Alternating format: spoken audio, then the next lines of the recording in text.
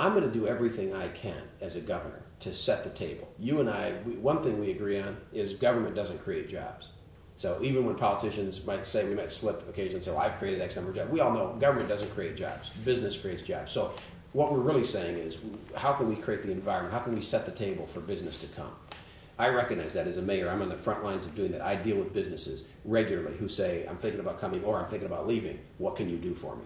So it's about the environment that you set up. But we can only do so much. The reality is, if we're honest, we can only do so much as a mayor, as a governor.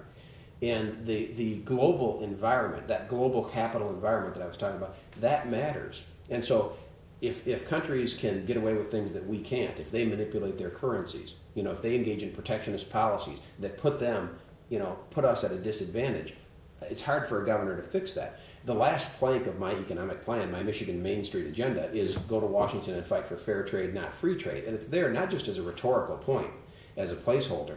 I think we need to change our trade policy so that if our trading competitors are, taking advantage of us, that we protect, that we move in and protect American jobs when they are unfair, when they're operating, when they're getting away with things that we're not.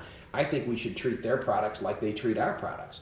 I think that we should have environmental standards. I think it's wrong that a company can go to Mexico or go to China, engage in practices, labor practices and environmental practices that they wouldn't do here. So I think that's important. I just want to get that out. So I'll do everything I can to lay out the red carpet, to set that table, to make an inviting tax environment, clean up the MBT, get rid of that MBT surcharge that Andy Dillon helped put in place.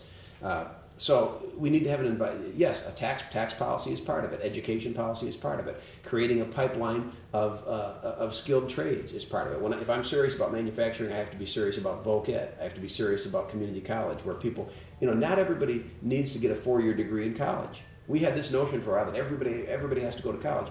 Everybody should have a great opportunity to succeed, but some people are good with their hands, and we need people like that.